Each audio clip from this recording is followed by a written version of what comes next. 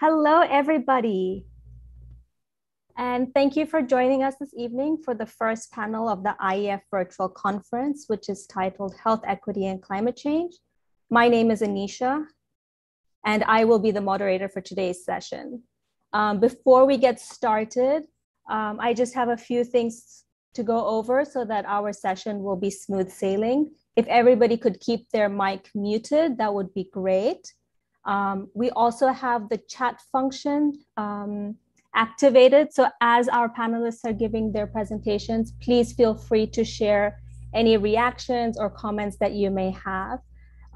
If you do have any questions, I'll ask you to keep them all the way until our panelists have finished speaking. That way it'll be easier for us to pull up your questions and share them with the panelists. Finally, this panel is being live streamed and it will also be recorded, and it'll be available shortly after the end of the conference if you'd like to see it sometime in the future. So to get started, we know that climate change is a real threat to our planet and our way of life. Scientists and UN officials have warned that if governments don't take drastic action to reduce carbon emissions immediately, much of the world will suffer climate catastrophes, such as devastating sea level rises, longer and more intense heat waves, and widespread species loss, among other consequences. But what is the effect of climate health on our health? While climate change is a global phenomenon, it is people and communities at the local level that experience its consequences. The relationship between climate change, health, and equity are so closely intertwined that we cannot talk about one without addressing the other. For example, the energy that we use, transportation, housing, how land is used for agriculture and industry, as well as many of the socioeconomic systems, are all key contributors to climate change, but they are also the key shapers of the community living conditions and health outcomes. And while climate change affects everybody, its impact is not equal or fairly distributed across people and communities, or even nations. It is clear that our approach to mitigating climate change is not good enough, and our actions do not meet the urgency of the current needs. In looking to find solutions, we must also address some of the concerns that may arise, such as whether our institutions and systems are prepared to and capable of implementing the changes needed to promote social and health equity, while at the same time keeping climate change and environmental sustainability at the forefront. In the Paris Agreement, heads of state and representatives of countries came together to establish goals that would reduce carbon emissions. But the agenda set for COP26 shows that these goals were not met, and that we have to come back to the table with more ambitious goals to achieve the necessary benchmarks to avoid the point of no return. Would we be more successful in achieving these goals if we if we pivoted our perspective to justice, ethics, and human priority? Also, more recently, in light of the pandemic, we have seen the rise in the importance of mental health, but have we considered the long-term and generational impact climate change is having on the psychology and mental health of our population? And so on this note, I am so thrilled to introduce our three panelists this evening, Dr. Mojgan Sami, Dr. Farhang Tahzib, and Dr. Jill Turner. And I'm hoping that they will share their insights and perspectives on these important aspects of climate change, and that they will help us to think about these concerns as we move forward. Without further ado, I will pass the baton on to Dr. Mojgan Sami. Thank you so much, Anisha, and to IEF and the Adora Foundation for inviting me, and to my fellow panelists and all of you in advance for the discussions ahead.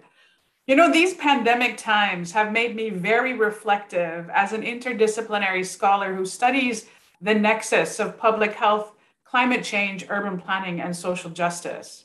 I think it's quite important to highlight at the outset that the COVID-19 pandemic did not create new injustices and inequities.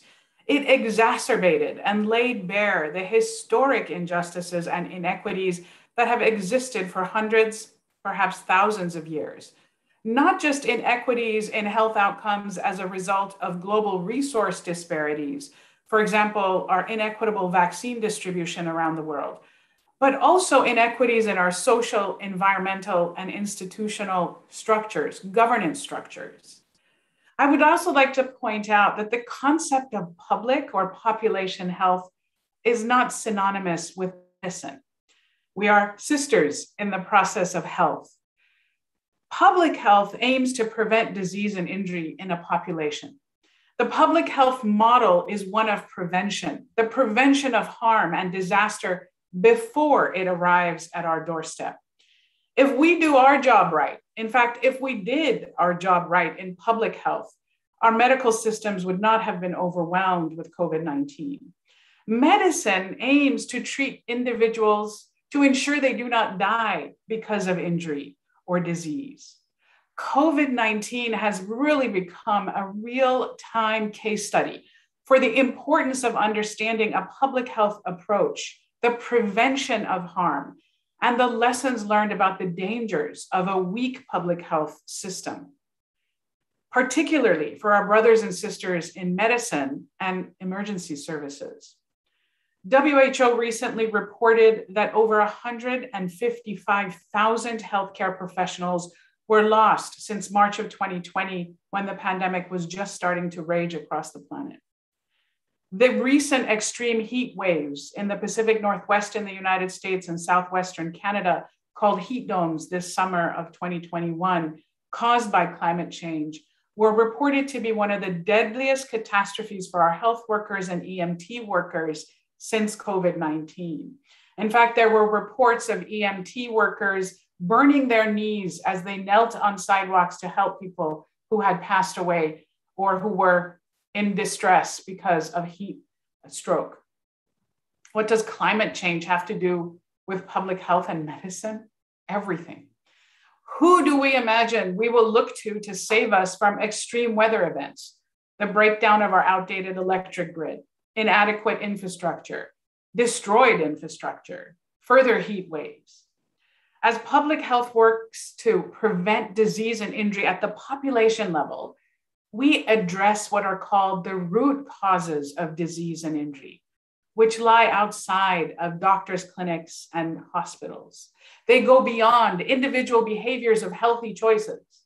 The root causes of harm, injury, and disease lie in the structures of our society, which include but are not limited to land use, housing stock, healthy soil for healthy agriculture, potable water, systems of trade, infrastructure development, social and economic development, income equality, gender equality. In fact, the Sustainable Development Goals provide the foundation for population health and well-being. In my research, I actually define health equity through the lens of the root cause of disease and foundations for public health and well-being. Without gender equality, for example, we cannot achieve our highest possible level of population health. Without a healthy planet that provides us with equitable access to potable water, soil to grow food, and air to breathe, we don't have a healthy society. Without deliberate, urgent action to protect our ecological environment, we will see many more spillover diseases from animal to human species in what WHO has called the age of pandemics. We can't rely on our doctors and nurses and EMT workers, emergency workers, to save us from ourselves when disasters hit. We have to prevent those disasters in the first place for the highest possible level of health equity. The Lancet publishes a climate change and health report annually, and this year they highlighted the red alert for humanity as we enter an extremely critical stage of climate change during a pandemic, which demands urgent action. I'm also reminded at this time of a 2015 Lancet report that said one of the greatest challenges of our time is not technical, it's not policy related, it's conceptual. It's the lack of imagination about ourselves and the way that we manage our world and prevent harm. In fact, I've often contemplated how fast our imagination and creativity works for technological advance and entrepreneurship to make profit, but how slow we are to reimagine our world, to stop dragging the carcasses of past conceptualizations behind us, as Arundhati Roy so aptly stated in her essay titled "The Pandemic as a Portal." Perhaps for the first time in our history, humanity is at the precipice of a new system of global governance, one that reimagines our relationship with the land, with water, forests, animals, and each other, towards the recognition of our interdependence as one human species and our connection to the one planet that we share as a home with complex life forms that simultaneously exist with us. Just as the bubonic plague, the Black Death being one of the last and most deadly waves of the plague, ended the feudal system and ushered in the nation state system in the 14th century, we may be witnessing the futility of a socially constructed system that divided our planet into arbitrary nation states and drove violent competition for exclusive rights to the Earth's resources, for political and economic power and financial gain over ecological and human well-being. Even the COVID-19 pandemic could be said to have its origins in our outdated and destructive governance structures, as we displaced millions of indigenous communities from their ancestral lands, decreased the natural barriers between wildlife and human settlements, and destroyed natural habitats for destructive agribusiness practices and resource extraction. Animal viruses such as SARS-CoV-2 had an easier time jumping from animal to human species. WHO calls climate change one of the greatest threats to human health in the 21st century. I call the lack of imagination about our relationships in the world a greater threat. Our existing systems and relationships do not equip us to address the health impacts of climate change, let alone deal with the COVID-19 pandemic. The needs and exigencies of this day and age outpace our current systems, both conceptual and tangible. In fact, climate change and pandemics are closely intertwined. For example, increased levels of air pollution is directly correlated with higher morbidity and mortality rates for COVID-19.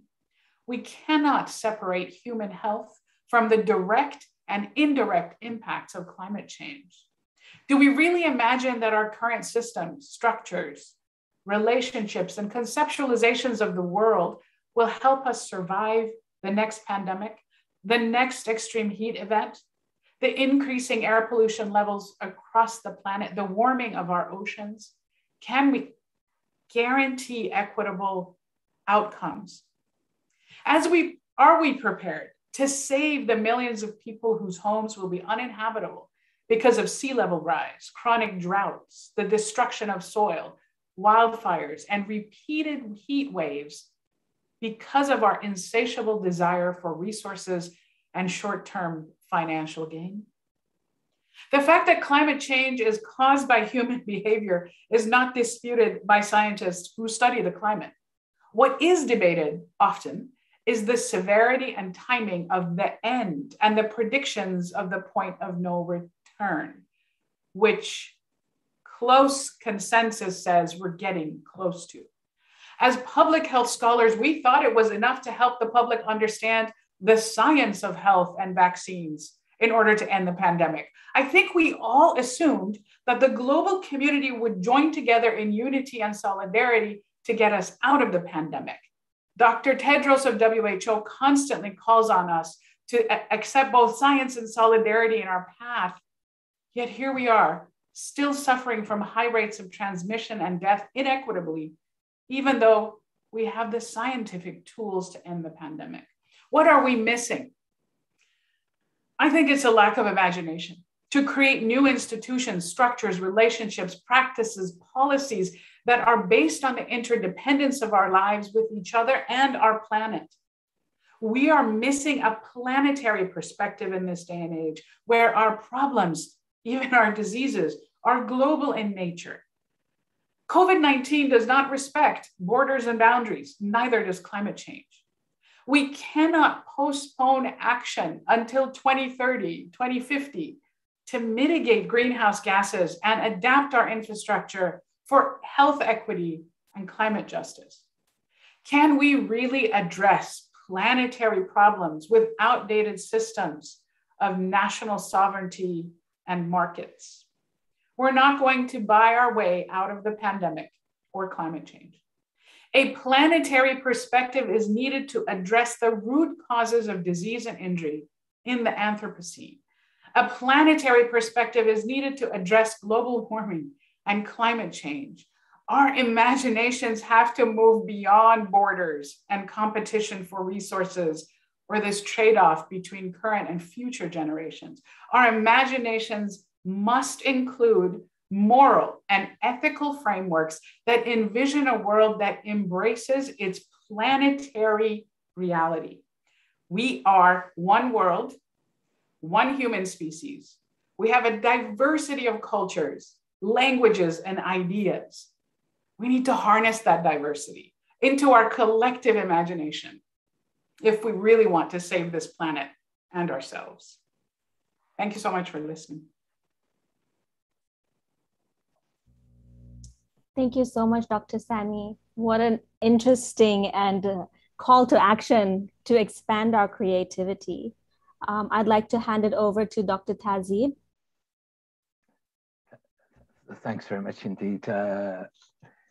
I'm going to reiterate some of the themes which actually, she has actually highlighted. It's a great pleasure. Thank you to be part of the annual conference, International Environment Forum, particularly at this time on the first day of the COP gathering, where leaders have spoken of minute to midnight, we're digging our own graves, and very other dramatic sentences which they have used on this first day. Therefore, there's a sense of excitement, anticipation, and certainty, waiting to see what the leaders decide in the next couple of weeks. It feels as though it's about all of us, and it's really important, and what happens next will impact on all of us. There are hundreds and thousands of initiatives, events, vigils, geeky scientific presentations, passionate presentations, demonstrations, and I'd like to thank IEF for being part of this huge global conversation around climate change. The health community around the world has come together and written a letter to all the heads of state and national delegations attending at the COP, highlighting the harms to health climate and calling for urgent climate action. This particular letter, which is called the Healthy Climate Prescription, notes that as health professionals and health workers, we recognize our ethical obligations to speak out about this rapidly growing crisis that could be far more catastrophic and enduring than that of COVID-19. Therefore, in the couple of minutes which I have, I just want to explore and reflect on the nature of these ethical obligations referred to and their implications for policy and practice. As a public health position, like Dr. Sami, I want to reflect on options for prevention and addressing these systemic issues. The Healthy Climate Prescription has actually been signed by more than 300 organizations representing more than 45 million nurses, doctors, and health professionals worldwide. That's about 3/4 of the global health workforce.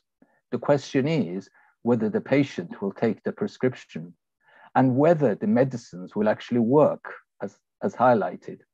The letter was creatively taken from the WHO headquarters in Geneva to London by cyclists, from where it was taken by a team of children's health professionals at Great Ormond Street, which is a famous children's hospital in London, by bicycle, in Ride for Their Lives to Glasgow. And in fact, all the riders carried little pollution pods highlighting the changes in the air they breathed as they moved forward towards Glasgow.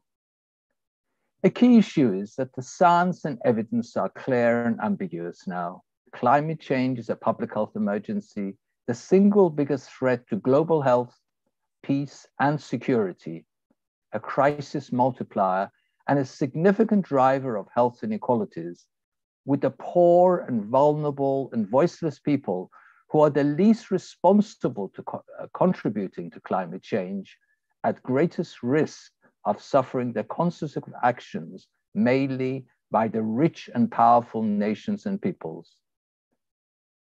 The stance is also clear that these actions are also directly contributing to the unprecedented loss of biodiversity across the planet, with mass extinction of species and disruption of ecosystems, which are fundamental to our very life.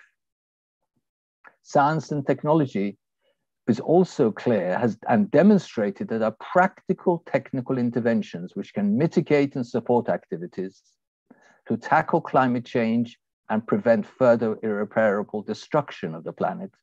There are solutions out there. Science and technology has also resulted in contraction of the world into a single neighborhood and accelerated the dissolution of traditional boundaries that have long separated nations, highlighting our interconnectedness, interdependence, and the oneness of humanity, and the tools to be able to implement these technical solutions. But it's also very, very clear that science and technology alone cannot solve the problem. The problem is not lack of science and technology, but service to the common good, volition, and fair, equitable application. For those who've been to Hiroshima, where the first atomic bomb was dropped, may recall an epitaph, which is now kept at the Peace Museum there, which says, "We know 100 times more than we need to know. What we lack is the ability to experience and to be moved by what we know, what we understand, what we see and believe." Climate change, the pandemic, and other public health emergencies have highlighted issues around our duties, responsibilities, obligations, and how they should be distributed, who should decide what we owe each other, and how we should live our lives as members of humankind and with nature and other living things on our finite planet. The challenge, therefore, does not merely require technical fixes, but raises fundamental moral questions. These questions require reevaluation of our norms and values. And as Albert Einstein highlighted, a substantially new way of thinking if mankind is to survive. The responses of nations to the pandemic, such as around vaccine equity, issues around climate change, and other public health emergencies, such as racial inequity, have been referred to as moral failures and tests of character with consequences. These are words of the director of WHO and other senior world leaders who have noted that we're on the brink of catastrophic moral failure. And the price of this failure will be paid with lives and livelihoods of the world's poorest countries. Issues around climate change, COVID, the pandemic, and these other emergencies did not merely magically fall from the sky, but result from conscious choices of policies and practices driven by attitudes, norms of leaders, revealing underlying systemic structural issues. Scholars such as Smith and Upshur and others, in reviewing the responses to COVID pandemic and the learnings from such pandemics in order to prepare for the future, have highlighted, and I quote directly from this scholarship, "Nothing will fundamentally change unless we truly understand, appreciate the nature and lessons we should learn from these pandemics and outbreaks. Our past failures," they've noted, "must be understood as moral failures that offer moral lessons.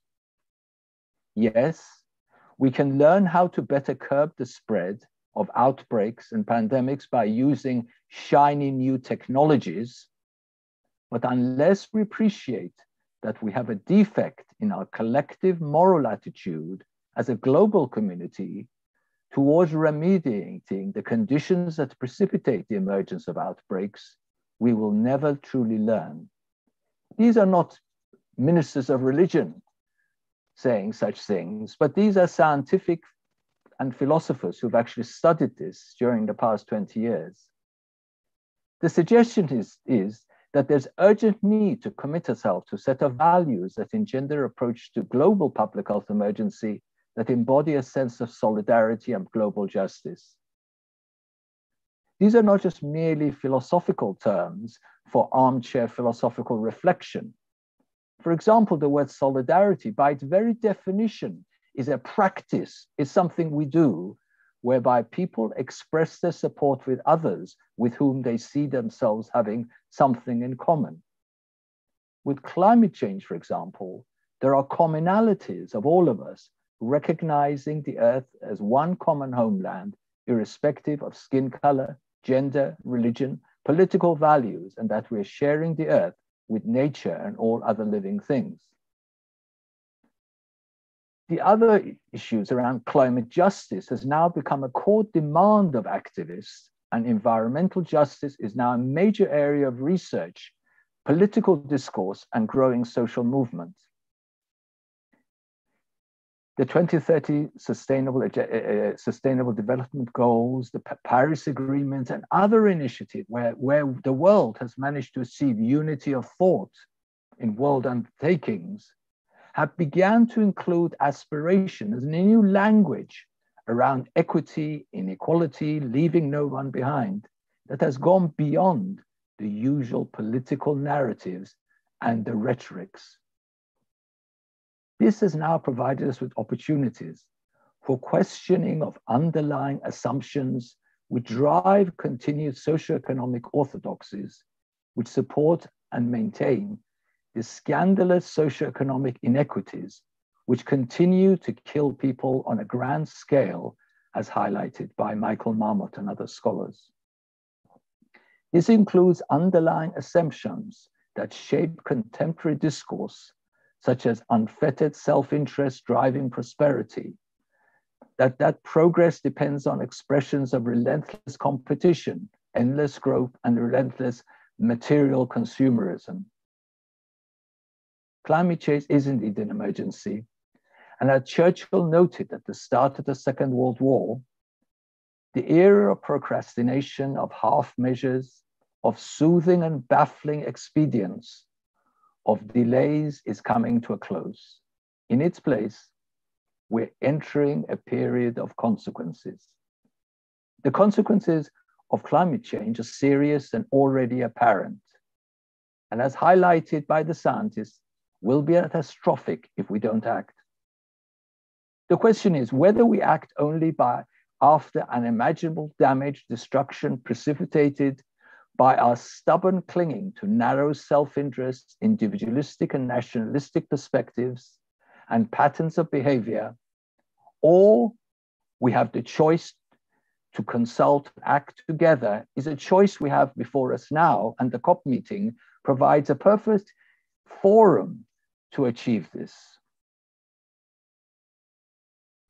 Whether we choose to that is fundamentally a moral question, and how to exercise that depends on the norms and values which the society decides to abide by at this time. As a meeting around health, I think it would be interested at the most recent World Congress of Public Health, which was held virtually, although it was held to be held in Rome at the time. There was a statement on public health for the future of humanity, one planet, one people, one health, which was supported by public health organizations, associations, and associations of the world. And it noted that following World War II, there were emergence of significant international organizations such as United Nations, UNICEF, World Health Organization itself, and other great organizations. And it concluded that the science, the evidence and experience from the COVID global pandemic, climate change, and other public health emergencies clearly highlight our interconnectedness and interdependence with nature and environments, the oneness of humankind, and the case for a One Health approach to global health, and urgent need for evaluation and strengthening of international organizations and systems to serve all people on our planet. In an editorial, it's been noted that such transformations require considering the Earth as one country and humankind as citizens, and a new social contract of ecological trustship, responsibility, and respect with the Earth and nature. It sounded a little bit like a sermon, I apologize, but I just thought I'd sort of laid, as a scientist, that the arguments are not around the science and the technology, but there are fundamental ethical and moral questions which we need to reflect on at this critical juncture in society. Thank you very much. Thank you so much, Dr. Tahzib. You are absolutely correct when you say that there is a very huge need to pivot the way that we think about our world. And even as Dr. Sami said in her presentation, our imaginations need to be more audacious. We need to push for these big dramatic changes in our system. And we can only do that when we put our focus towards justice and ethics and human life and the interconnectedness of all of us at the forefront. I'd like to pass over to Dr. Jill Turner, who will be talking about the importance of mental health and its effects on children and youth under the guise of climate change. Hello, everyone, and thank you very much for asking me to join this panel and to speak. I work as a consultant community paediatrician in the north of England, in Northumberland.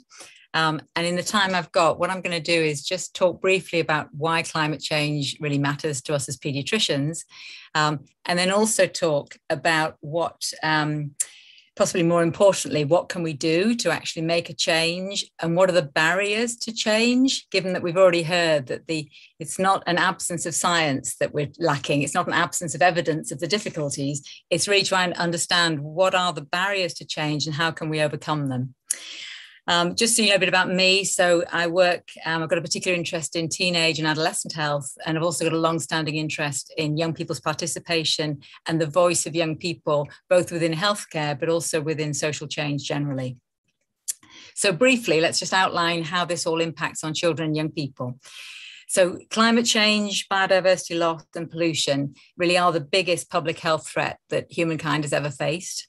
And this really is a child health crisis. Children are the most vulnerable to both climate change and to pollution, and this begins to impact before birth, throughout early childhood, and right the way through adolescence. It affects children's hearts, lungs, brains, neurodevelopment, mental health, across the board. It's devastating, the effects this is having. But importantly, and as our other speakers have said, this doesn't affect all children and young people equally. That those in the global south and those already in poverty are worse affected, and it's exacerbating the terrible health inequalities that we already know about. There are a number of multiple and related challenges. So heat, safe water, adequate nutritious food, extreme weather events, changing vector ecology and how that impacts on human health, environmentally forced migration, and mental health. And I wanted to talk particularly about air pollution because of the impact that has on young lungs for a number of reasons. And the papers are all out there for you to read. They're nicely referenced in the Lancet Commission and also the Centre for Sustainable Healthcare. The evidence is all there. But I wanted to mention that in April this year, there was a real landmark decision where a South London coroner listed air pollution as the cause of death for 9-year-old Ella Kissy Deborah. And that's a really important landmark change to recognise that. By 2030, climate change will have reversed all recent public health gains. It will have put 100 million people back into poverty, and it'll be causing more than 150,000 deaths annually. So this is devastating. Briefly, I want to just talk about mental health. This could be a long lecture in itself, but I'll just pick up a few highlights. So just thinking about extreme weather events, that the displacement and mass migration that causes, and the disruption to families and to social networks, and also the conflict and violence that it causes because of resource issues, that all those things have a devastating effect on children and young people's mental health. It has effect on prenatal well-being, and I'm sure you're all aware of the vital importance of both the prenatal and the first 3 years of life for brain and neurodevelopmental issues. We know that it causes post-traumatic stress disorder, depression, anxiety, sleep, substance misuse issues. And there's evidence that following a disaster, over 50% of children and young people can be diagnosed with PTSD. So it's devastating given the massive numbers of children and young people that are going to be exposed to these events. Then moving on to climate anxiety. So this is really a sense of fear and powerlessness, an acute sense of grief that children and young people feel for the world and also for the future that they are now not going to have, the future they are heading towards. There's also a sense of disappointment and frustration and hopelessness. Now, studies have shown that the top concern for children and young people in the UK is actually climate change. It's more important than all the other things they may be worried about, but climate change is the most concerning.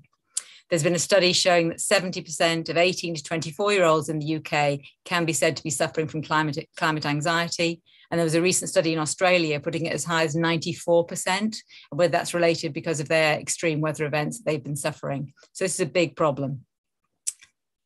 So I've been involved in kind of children's rights and children's voice and young people's voice for some years. And in my opinion, things always go better when we both welcome and listen to and heed the voice of what children and young people tell us. And that we've got some wonderful global young activists who are speaking very clearly and comprehensively about what needs to happen. And for example, there's a quote from one of them saying that without a way to act, climate change and pollution is just too frightening. And I think actually children and young people actually say what's true for all of us as adults as well, that we need to acknowledge just how frightening this is in order to move forward. And that if young people can channel their fear and their frustration into effective action, if they can really feel they can be part of a collective movement for change, then this definitely increases their resilience and their well-being. And in fact, that's true for us as adults too, that if we can actually really work collectively to move things forward, that makes a massive difference. Another quote from some brilliant young people. So, we are a generation of scared people, but we're also very persistent and very united, say the young people, with a shared sense of what must be changed. So young activists really understand that climate change is one of many interrelated crises that are caused by, as other speakers have said, putting profit before life itself. I just want to talk a little bit about healthcare, because healthcare is very much part of the problem as well as potentially part of the solution. So you may have already heard these statistics, but if the healthcare establishment was thought of as a country, then we're actually the 5th largest producer of greenhouse gases. So healthcare globally produces 4.4% of global emissions, and that compares with less than 3% for the whole continent of Africa. So I've been working in recent years with both our Royal College of Paediatrics and Child Health, but also with the Centre for Sustainable Healthcare, to think about how can we help health professionals become more effective, both at reducing our environmental impact as the health sector, but also help us be much more effective as individuals and as groups in achieving the change we need to see. And what I really noticed is that within the health service, there is all the kind of inequalities and power structures that are present in society as a whole, and that can very much be part of the problem. So, for example, within healthcare, what essentially people involved in acute medicine, urgent individualized care, so responding and zooming in to save someone's life, that is seen as more important than more holistic care, population-based care, preventative care, public health. And that many doctors in the current system, and within also the healthcare workforce, of course, doctors often have more power than nurses and other healthcare professionals, and that the oppression we see in society in terms of gender, social class, race, plays out within the power structure within medicine. And that many doctors, sadly, really feel that the huge issues relating to health inequality and climate change are somehow too political. That's not my job. My job is just to treat my patient. And that itself is this lack of creative imagination about what needs to change. So, and also with health professionals, I've noticed that the very despair and powerlessness and sense of being overwhelmed that young people describe is exactly what I hear my colleagues talk about. When I challenge them to get involved, what they describe is those very strong emotions of being overwhelmed. So, as other speakers have said, we have all the evidence we need. We don't actually need any more brilliant scientific papers outlining the problem. What we do need is major system change that really looks at our connections as a global one human family community. And I feel like I'm absolutely echoing what the others have said. So our current destructive, exploitative, oppressive, toxic system is really bad for all of us, and it's bad for all living things, and it's bad for our planet. I was just reflecting on what I see as the primary barriers and what we need to do. So I think that tolerating inequality and non-cooperative, competitive behavior, tolerating that as normal is the problem. That we absolutely must move towards cooperative functioning and seeing all of us as one global community. The other thing is a sense of separation and isolation. So separation from each other as humans, that we do care about each other and we have to be connected with that caring, but also that disconnection from other living systems and us being very much part of that ongoing living system that is the Earth. And I think it's through that separation and isolation that we enable that exploitative behavior to occur, exploiting other people, but also exploiting other living things. So in moving forward, I think we really need to be aware of and challenge all forms of exploitation and of human beings exploiting other humans, really being aware of forms of oppression, particularly racism, colonialism, the oppression of indigenous peoples, age-related oppression, so both the oppression of young people, but also older people, people with disabilities, gender-related, social class-related, that any of those forms of exploitation cause a disservice to all of us and stop us moving forward. So a good quote was, I think, is to change everything, we need everyone, and we need connection, and we need hope, and we need action. Thank you very much. Thank you so much, Dr. Turner. I actually don't know very much about healthcare, but that was such a great insight into how healthcare is actually one of our bigger contributors to climate change, and also one of the systems that needs to be overhauled. It has such a long and sometimes questionable history, modern medicine. And so reimagining that from a new lens and putting climate change at the forefront is really so important. As all of our panelists have spoken, I would like to open up the floor. If any of our participants in the audience have any questions, please feel free to either pop your hand up to ask, or you can put your question into the chat. And while we're waiting for that, do any of our panelists have any additional comments that they would like to make?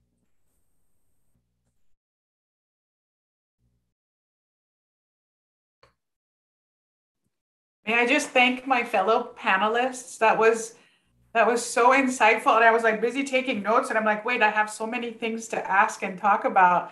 And one of the things, Dr. Turner, that you mentioned, that part of developing resilience is unified action, like collective spaces for action. And Dr. Tahzib actually showed us an example of that collective space of action from healthcare workers. I mean, we see these efforts throughout the world, and I'm just interested to know if you have more resources for this collective action. I know, for example, there's an organization called Healthcare Without Harm. There's an organization locally called Physicians for Social Responsibility. There's a Planetary Health Alliance. There's a whole bunch of areas where people who work in healthcare and population health are coming together for collective action for climate. So I just wondered, thank you first, and then wondered if you had other resources for our participants.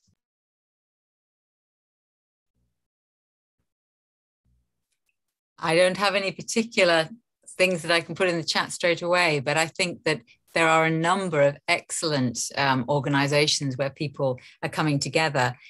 And I think the challenge we have is how to translate what the synthesis of understanding and how to put power behind that, because I think there's still a danger that that's seen somehow as a soft conversation rather than actually the recipe for big change. And so I think acknowledging the power structure that we have and being able to confront it and keep confronting it, because if it was going to change easily, it would already have changed. And so we need to be thoughtful about how we appreciate the difficulty. And I suppose for me, it's about how do we apply strengths of purpose and persistence in a completely cooperative, non-violent way, but that we are going to move in this direction and take everyone with us. And yeah, that's my thoughts. Dr. Tahzib, you had your hand up. There are a huge number of organizations as part of the climate change agenda. If you look on the Global Health Alliance, there's a directory of all these. My own feeling is we don't need any more organizations. We really need to understand and there are, so if you look on the Global Health Alliance website, there's a whole directory of them. You can pick your mix, as you wish. I have a question here from the audience, from Carol Curtis. The question is, what as individuals who are not in the medical field can we do to assist in bringing about some of the needed changes in the health field as it relates to climate change?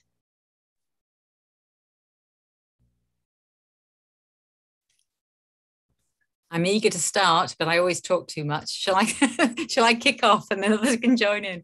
So I think there's absolutely lots to do. So from the fairly small things whereby whenever you have contact with any part of the health service, I think to bring to their attention the fact that you are aware of the environmental impact and that you expect your health provider to be doing everything they can to be part of the solution. And I think for every person, when you access healthcare, to be really thinking about being in charge of that. So challenging that power dynamic. So we need to be constantly questioning if somebody thinks they know what the right thing is to do, that it actually goes with your ethics and what you want for yourself, your family, and the population, rather than this idea of it being an individual contractual relationship between a doctor and a patient. It's way more complex than that. So I think bringing that perspective to every contact you have and encouraging, I think many doctors don't think that that's what other people are thinking, when in fact it's what lots of us are thinking. So it's bringing that to the table.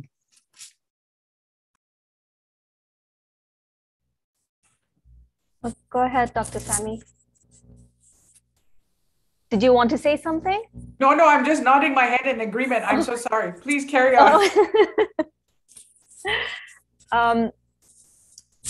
I did have a question, actually.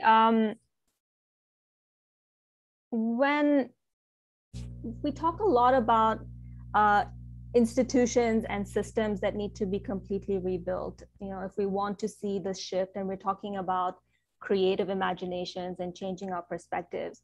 And this is all very much at this very high level of institution, system, government, but not all of us are sitting at the table, so to speak. So, while we're talking about the individual role in changing the healthcare field, what could be the responsibility of an individual in pushing for this change at this high level?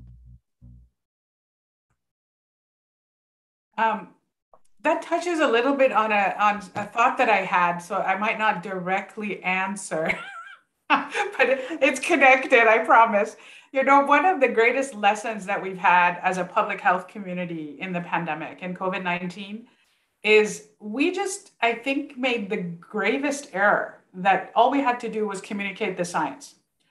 But in fact, it was much bigger than that, right?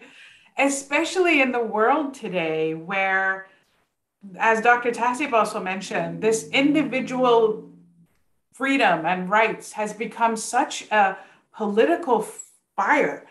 in the same way that the concept of national sovereignty is preventing nations from participating even in the COP26.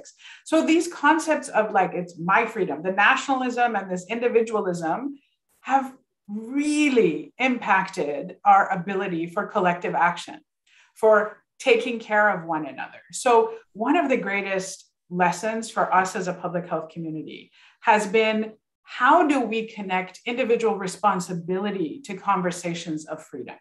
How do we connect collective responsibility and security to the concept of national sovereignty?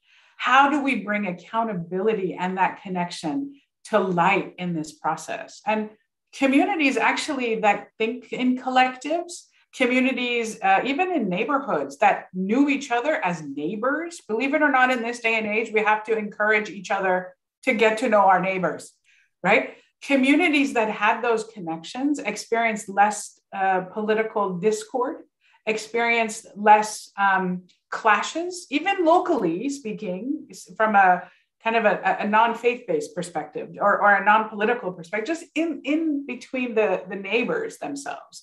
So really connecting with your neighborhood, with colleagues, with friends, that seemed to make a big difference in how people interacted, even with information about vaccines, believe it or not. And we know from research on addiction that part of the root cause of addiction is disconnection.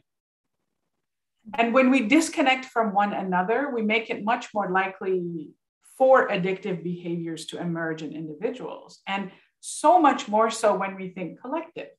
The last thing I'll say about that concept is that in the United States, if you standardize population measures, our indigenous communities have higher rates of vaccination. And when researchers go in to do a more qualitative assessment of why that is, the result comes back as we have to take care of each other in the same light as we think of our planet. So for me, it's always about this balance of responsibility and freedom, of collective well-being and accountability, and thinking about our nation state system. Dr. Tahzib. There are several questions around what does all this stuff means in practice. And there are several good questions around what's it got to do with public health, in a sense, by asking a question, what are local public health departments? Just to get back to some basics, public health, is defined as art and science of promoting health, preventing disease through the organized efforts of society. So it is within the mandate of public health to actually have a debate and to contribute to organized efforts of society. The problem has been that often there have been people imagine them to just talk about obesity and tell you to eat less or to smoke less, tell you not to do. But public health is much more about what we should be doing and debating about organized efforts of society. So in a whole issue of the Journal of Public Health 18 months ago, we debated about what we owe each other within an organized effort of society. This may sound very theoretical. Mr. Arthur Dahl asked a question, what does all this mean in practice? The whole issue is that we need to be much more reflective about what we do in practice. So my own feeling is there's a misunderstanding perhaps around what public health people should be debating, because they've been pigeonholed and what they should be doing. But in terms of what all this stuff means in practice, is we need to reflect much more about our norms and values, the assumptions we make around our values. And this is our individual values, our community values, and our institutional values. And unless you find the linkage between the individual, the community, and the institutions which serve them, the argument becomes very siloed. Hope that's not too philosophical. No, that's great. The interrelatedness of everything. And I would like to add that so many times the definition of public health is lost. When you say to somebody, what is public health?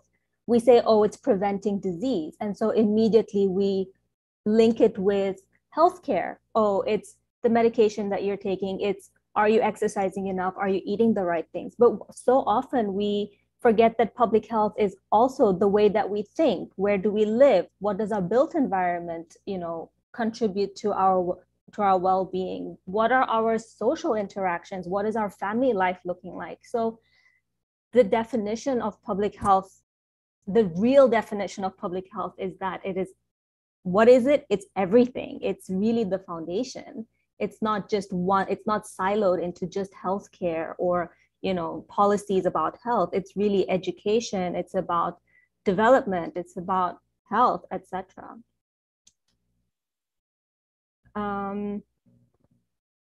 Let's see. Do we have any other questions?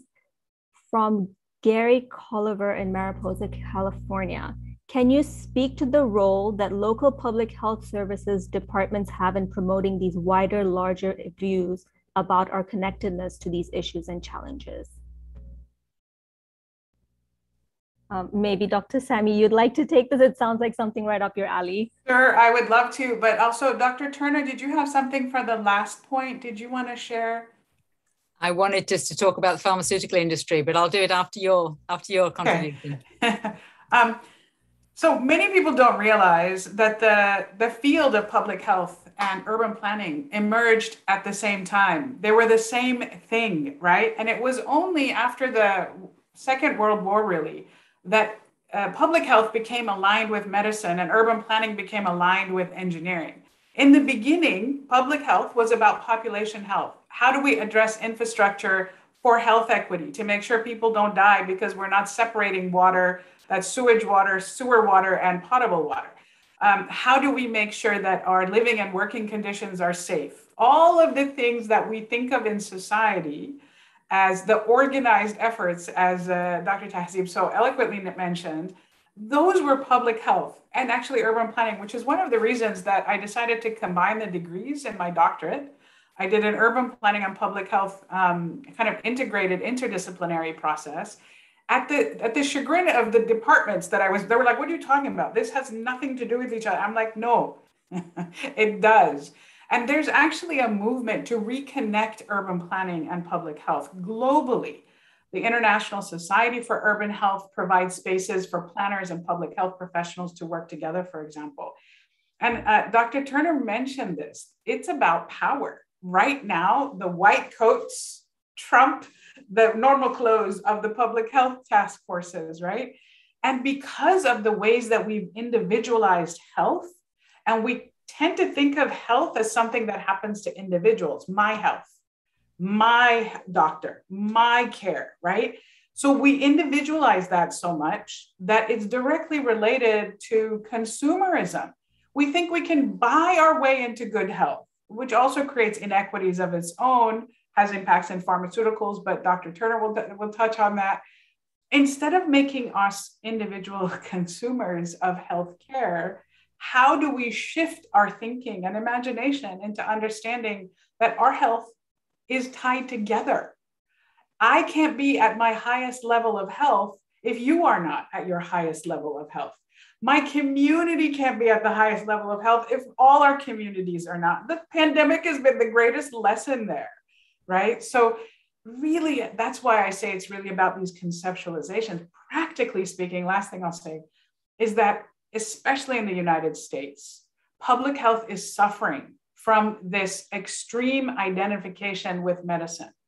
We have to learn to expand our thinking about population health and really put it in the realm of social justice. That's what we used to do. We got to bring that back. We're the ones that have to advocate for affordable, equal housing, eradicating racism, making sure our water is accessible for all, we have to be right there. And then we rely on our medical systems and our sisters and brothers in medicine to protect those few, hopefully in the future, few that we can't protect because of these big changes. And it's like, how do we do this together? Okay, sorry, I talked too much. I will hand it over. No, such important points. Absolutely. Dr. Turner, did you want to talk about the pharmaceutical? I think that was answering one of the questions. Yeah, I'll try and, again, we could speak for an hour about this, but I just wanted to bring to people's attention the massive effect that the pharmaceutical industry and people making money out of healthcare delivery has had. So research has been hugely influenced by what people can make money out of. And this idea of that you go to a medical professional and they give you something or they do something to you, and the surgeon can buy machines to operate on you. It's a whole commercial enterprise, which has completely distorted the way we think about healthcare. And for example, if you could sell access to green spaces, yeah, if you could make that a drug, it would be probably the most potent drug that is available, but we don't even talk about it because nobody can sell it, or not yet.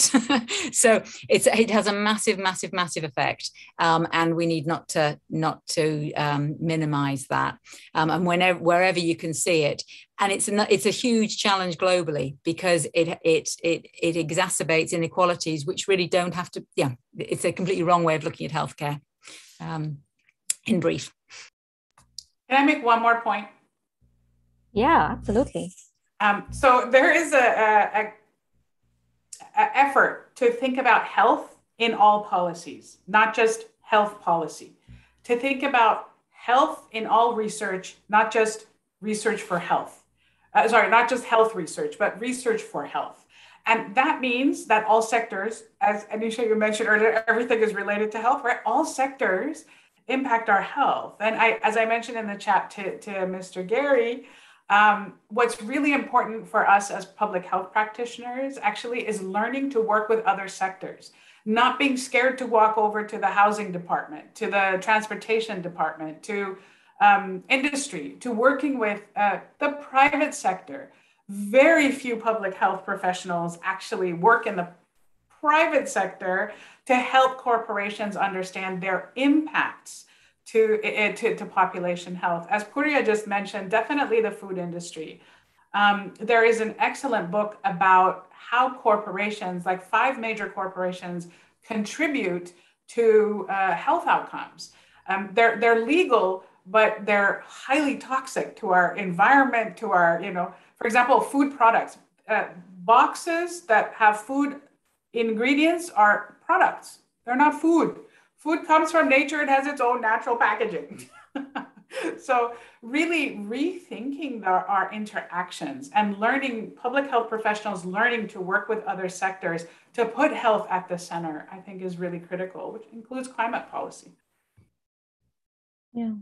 And just to not expand, but to bring it more to a global level, from my personal experience, I've noticed that everything that happens in the US and more developed countries in terms of their policies, food, medicine, etc., we're starting to see those being reflected because these countries are really, they're the ones who are funding aid and development in poorer, underserved countries. And so these same policies are now being implemented in other countries. And so this cycle is going again. And maybe there's a question in here somewhere, which is, and I think Dr. Tahzib did touch on this right at the beginning of his talk, where, those who are the most affected by climate change are those who are the least contributing to the overall effect. So where does the moral, ethical, if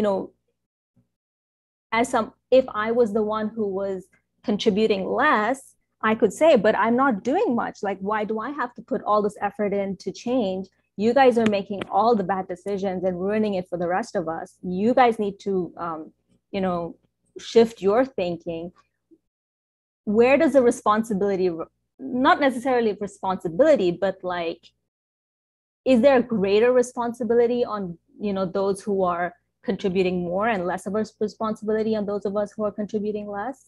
Maybe that's my question.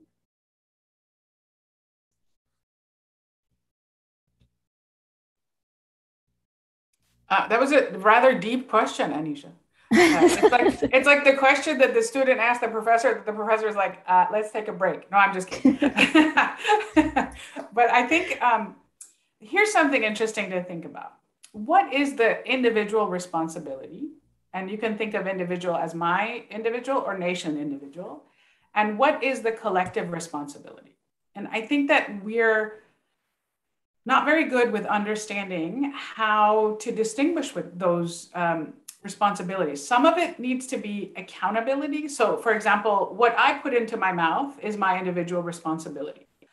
What I have access to is not my individual responsibility. That's a collective responsibility that is shared with private and public sector and civil society advocating for things, right? So really thinking about what is this, how do we do this? And I think the important point is that in the collective, that's where you develop resilience. That's where you develop compassion, kindness. That's where imaginations can shift. Because if it's just myself in my isolation, I may not have a big vision. But it's only in those interactions that we can start to understand and pay attention to how we're impacting one another. So for me, it's also about really engaging in this conversation of what is individual and collective responsibility and accountability, and how do we ensure that there are spaces for the collective to reimagine. Like, for example, it's not my individual responsibility that the world doesn't have vaccine equity. Mm-hmm. It is part of my duty as a human being to advocate for vaccine equity in terms of the global space for that. But if I myself in the United States refuse to get a shot because they don't have a shot somewhere else, that doesn't help somewhere else.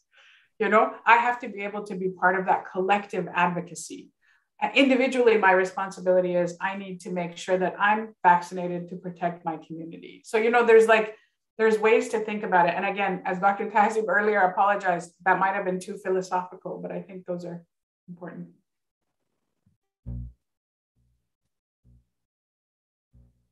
I'm just wondering that this has been a good advert for public health, and but I'm just wondering to get back to the major theme around. We're on the first day of the of the COP thing, and the international IEF, International Environment Forum, has had a panel on health equity. And I'm just wondering, and there are thousands of these meetings going on, what is our specific contribution as part of IEF to this discussion and discourse? So that's why I'm racking my brain, because we're covering a lot of, you know, good debate about what is not public health, but that is perhaps on the side, because public health is only part of the debate, and health is only a very small part of the debate. So I'm just wondering whether we either need a more detailed discussion, what does all this stuff mean in real practice? If we're talking of solidarity and social justice, what does actually justice mean in practice historically? Where are we in our history? Because the UK presidency at the UN, their speech for this was that we actually need to grow up from adolescence to adulthood. What does it actually mean in practice? And what did Boris Johnson's speechwriters actually mean by this analogy? Because this is actually quite a profound, I'm very familiar with the speechwriters. That's what I'm actually trying to highlight, because this wasn't just a theoretical construct. So I'm just wondering whether perhaps Jill, you'd like to sort of reflect on the meaning of this in practice on the first day of the COP26, and perhaps the contribution of IEF around this agenda. I don't know, being a troublemaker here, but I thought just get us back. Troublemaking can be very useful.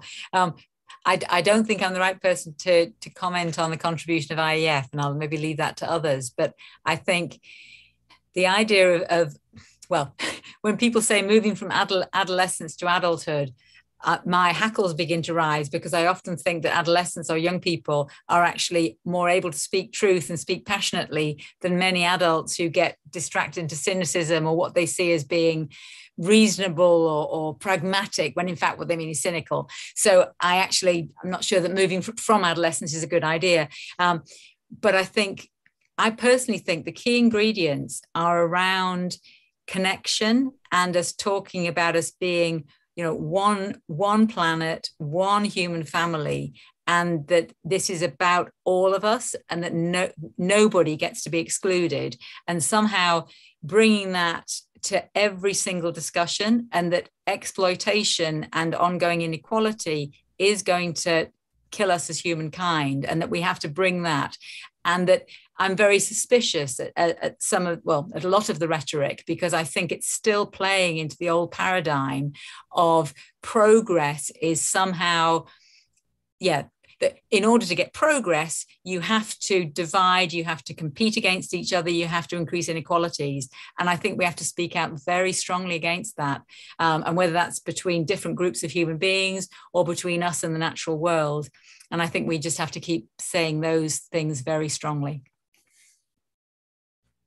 And I think adding on to that, this idea of success and development is so closely linked with economic success and gain, financial gain, that, you know, we're willing to do pretty much anything. And we're not looking at equity and health as something that's not related to money. You know, we don't actually need money to be healthy. We need to have an environment that's conducive to all of us, where we can all live peacefully, where there is where we don't have fear of war. We don't have fear of where our next meal is going to come from, or whether the next generation is going to know where their meal is coming from. This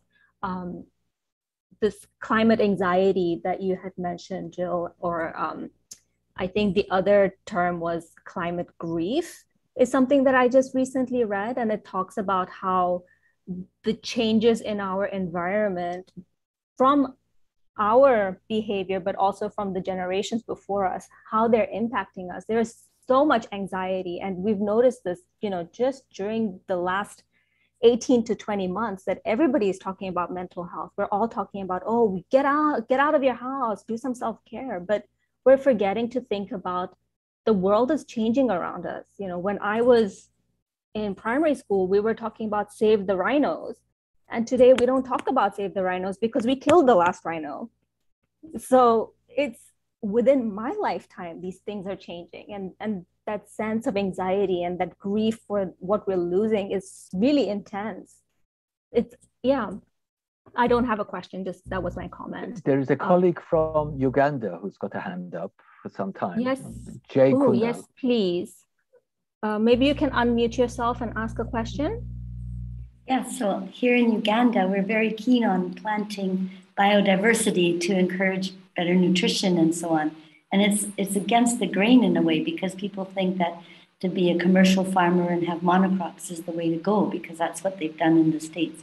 So we're trying to encourage the indigenous wisdom of the elders and encourage biodiversity. I'm here with a colleague who's looking for ways to buy the seeds to be able to increase his diversity and so on. And so that's a direct link to me, is how we grow the food and how diverse it is to, to the nutrition. So if we're growing avocados and jackfruits and so on as part of the gardens, then the babies are becoming less malnourished. And in this country, most people are living on less than $2 a day.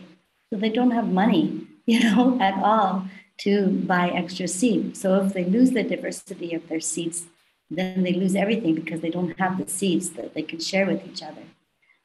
So some of the things that have come in, like, hybrid seeds that you then have to buy the pesticides and so on, and you have to buy the seeds again because hybrid seeds don't reproduce properly.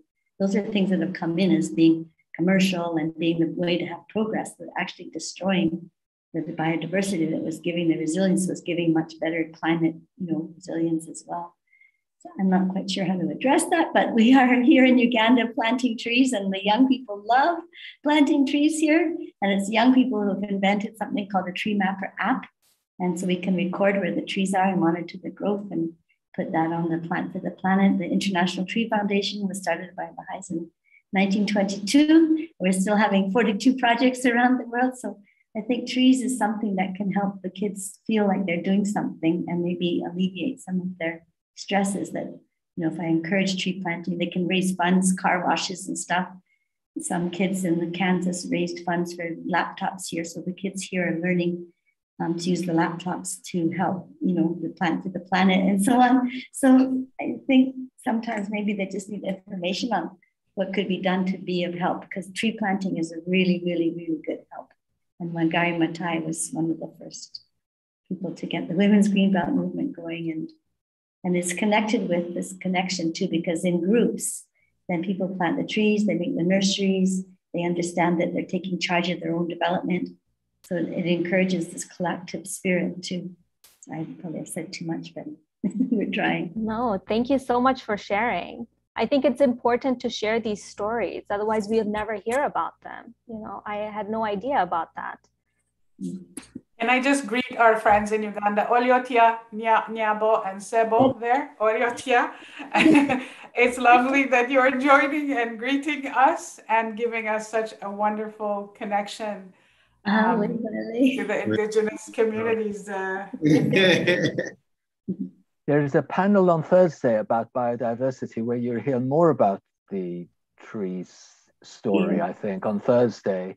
But I'm just wondering, using the analogy of the seed and the tree and planting trees, on Thursday also the COP's going to talk about trees planting, which the media are saying are just an excuse not to doing the big things. I'm not a tree specialist, but the UK media are saying they're going to agree to plant 50 million trees, which is not a bad thing, but they said it's a cop-out of doing other more important things. I don't want to comment, but the tree debate is very, very interesting. But I'm just wondering, what seeds can we plant which will grow into actually making a real change? Solar panels is a good thing. Having electric cars is a good thing. But the evidence through all these scientific stuff, which I read for my day job, is not going to really turn things around. What will actually turn? If you Dr. Tahzib, something that you was bubbling up in me as well was, what is the difference between performative action and real transformative action? And I think that this is something that's super important to think about. For example, even tree planting can be detrimental depending on the type of tree. For example, did you know that there are male and female trees? And then if you plant too many male trees, you can increase levels of allergens in a community. So people don't usually think that way when we think, oh, let's just get some trees and plant them. No, actually, you need to really think about biodiversity and indigenous community, indigenous plants, I mean, native plants to the region. So even something as amazing as tree planting needs to have considerations that are much deeper. So what are we doing? Are we doing this planting 20,000 or 20 million, whatever trees as a performance to remove the national and collective accountability for changing our relationship with the planet? Or are we actually trying to ensure that we don't destroy the Amazon rainforest, that we don't destroy the lake in Lake Victoria in Uganda? What are we actually doing to be able to protect our communities? And oftentimes these big flashy things actually can do more harm than a real change at the grassroots. Someone has their hand up, but I can't see who it is. Oh, Laurent, would you like to unmute yourself? Yes. Hello, everyone. It's really nice to see some of the friends. Yes, just a comment, not just about tree planting, but also what needs to be done. And of course, planting tree is wonderful. It's very much needed. But we know when we plant a tree, it becomes really effective only after 30 years or 50. Actually, ideally, a tree will be extremely effective after 500 years. So that's the problem we have with planting trees, is that we won't get a quick result. Especially, we need to commit for 200 years to let them grow, which is also very hard, I think. But we should also stop cutting those that are very effective, like the large trees. We have primordial forests who are more than 500 years old. And when you cut a tree that is 1,000 years old, you are actually preventing a lot of carbon capturing.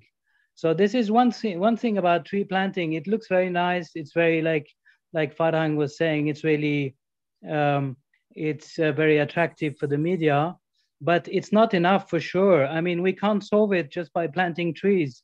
And since world leaders are currently sitting in and meeting together in Glasgow, what world leaders can do, which I think would be very effective, is to prevent subsidies, stop giving subsidies to harming to all activities that are harmful for the climate, and there are many of them, including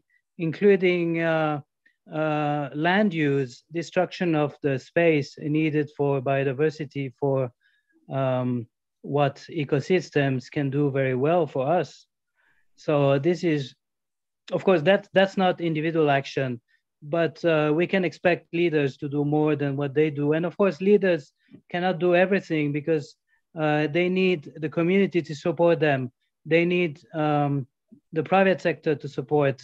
And so basically, there's no simple recipe, but it needs to be done at every level. Yes. Absolutely. I mean, I guess it really brings us back to moral and ethical considerations for everything. You know, when we pivot our perspective and put the moral and ethical issue at the forefront, and we talk about equity, then we can start, you know, saying, oh, this doesn't work for this person and it doesn't work for that community. This solution doesn't work for everybody. It's not the right solution. And so, yes, maybe planting trees looks good, and in some cases planting trees can have short-term, you know, immediate benefits. But when we're talking about a complete systemic change, it's like all of the panelists have been saying today, we really need a shift in perspective. This idea that we are one planet, we are one mankind, we are all interconnected despite being on different continents. We need to start thinking about how actions here will affect livelihoods over there. I have just 5 minutes left. Do any of our panelists have final thoughts before we end the session? I want to just highlight what Dr. Tahzib mentioned earlier, and that was that this is the age of consequences, and that we have reached the limit of what our systems that we've created so far can create. And I really hope that COP26 doesn't become a performance, and that it really leads to long-lasting, deep structural change that will finally recognize that we are one human family on one home planet.